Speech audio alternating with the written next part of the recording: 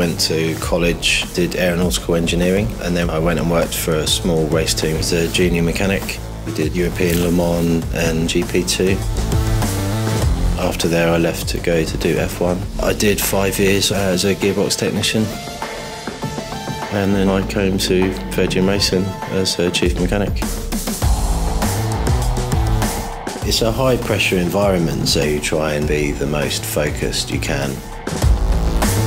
The procedures, the techniques, the high standards that we strive for make a big difference. Formula E car will do 60 miles an hour in around 3 seconds and reach about 140 miles an hour. You work really hard all week to try and win a race, so when you do get one, it's just a great buzz of adrenaline. At this level, you need the best equipment you can. Facom are great tools. They've never let us down. The Smart Torque is the best torque wrench I've ever used.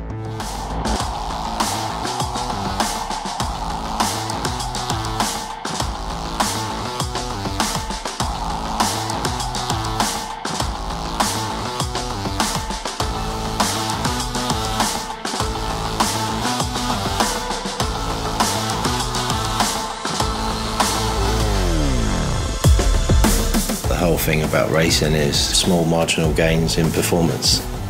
Facom tools stand up to the pressures of our environment week in, week out.